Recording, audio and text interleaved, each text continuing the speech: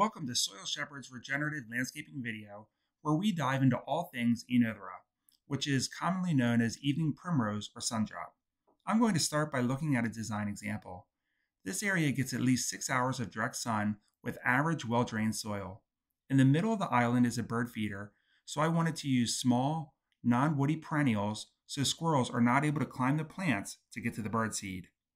There are 4 plants including Oenothera fruticosa at the bottom, Coreopsis verticulata, or world tickseed at the back left, Aschepsia verticulata, or butterfly weed, which is out of sight to the back right, and Chelone glabra, or turtleheads to the right. Turtleheads prefer moist conditions, but once established, they can handle dry conditions, so they are doing very well in this spot.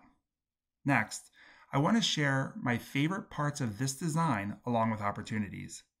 My favorite part is that the design works as intended. Squirrels are not able to climb the perennials, and all the plants are thriving. This area also does a great job spanning the seasons. The sundrops start to bloom in the late spring and continue blooming into the summer when they are joined by the tickseed and milkweed.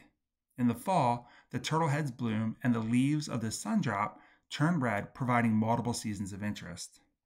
The one opportunity with this area is that sundrops tend to fall over, then grow upwards.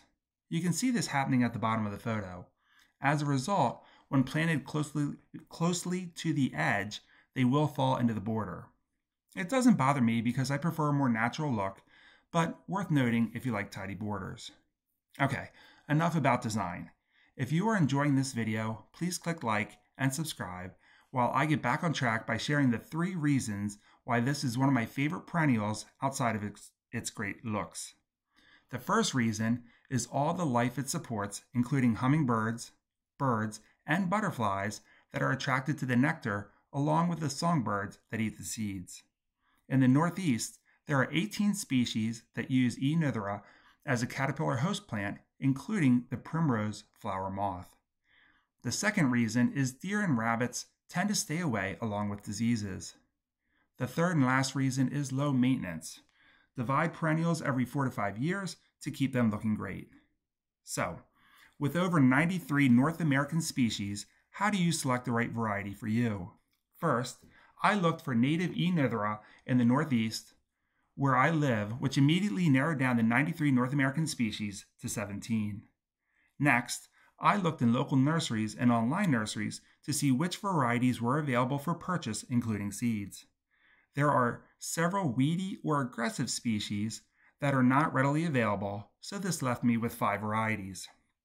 At this point, the last 3 criteria will be based on your preferences and the needs of your garden. First, do you have a preference between annual, biennial, or perennial?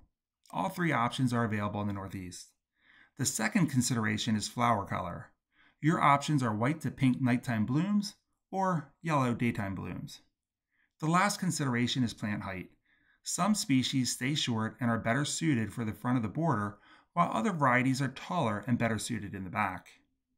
Now, you have everything you need to find a variety that will work in your garden. Thank you for watching.